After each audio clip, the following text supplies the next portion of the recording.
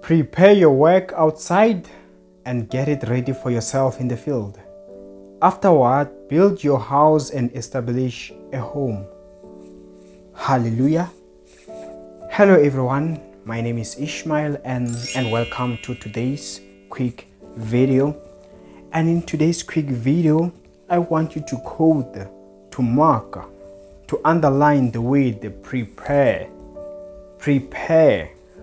I want to share with you today that in everything you have to prepare.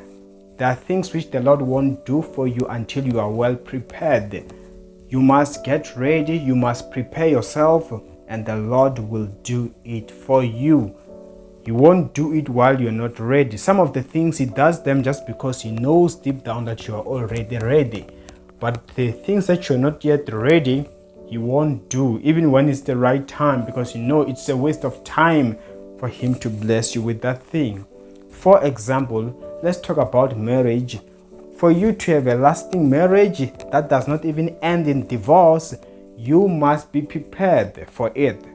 You must be prepared to resolve whenever you have conflicts.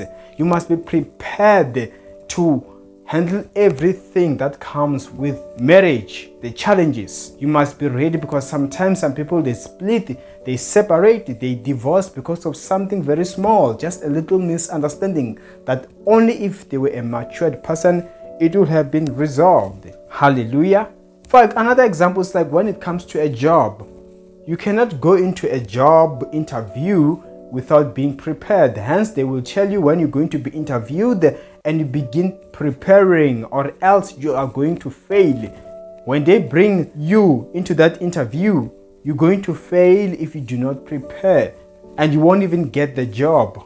So you must get ready. Even when it comes to studying for a certain job or a career, if you go there without having studied it, you won't understand anything. And as a result, even if the Lord can favor you and give you a career in engineering or being a doctor, you won't understand anything about treating patients because you didn't study it. You are not prepared. So prepare. For blessings, prepare.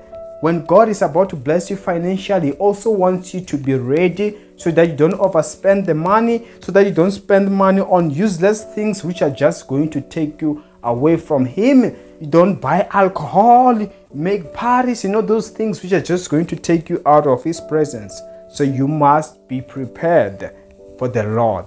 In everything that you're asking the Lord today, I want you to take time as you go and pray. Ask yourself this one question. For this thing that I'm asking the Lord for, am I prepared? And if your answer is yes, also further ask yourself this question. How am I prepared?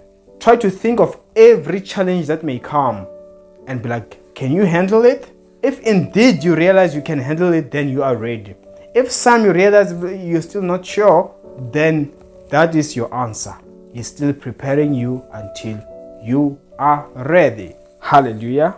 And of course, that's all I had for you in today's video. Like, share, subscribe, and hit the notification bell. And as for me, I will see you next time. Stay blessed.